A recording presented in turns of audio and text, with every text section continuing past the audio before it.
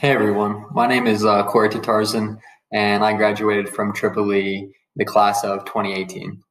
And now currently I work for General Motors as a sustainability engineer on the team Strategic Partnerships and Sustainable Programs. And now I manage the regions where our facilities are at in the states of Colorado, Texas, Kansas, Missouri, Tennessee, Kentucky, and then also manage our facilities in Mexico. My main responsibilities in this job are working on a couple different projects to assist us in our overreaching goal of being carbon neutral by 2040.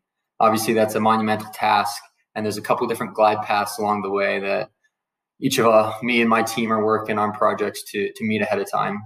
Two of the main ones for me specifically is a goal to be zero waste in GM North America by 2025, and then fully powered off of renewable energies by 2030.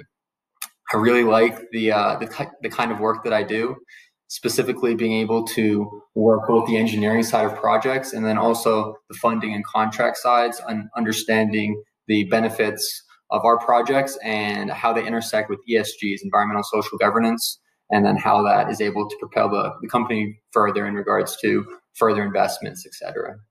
I'd say two of the classes that really helped me the most in my career would be EEE 430 and 530, the life cycle assessment classes.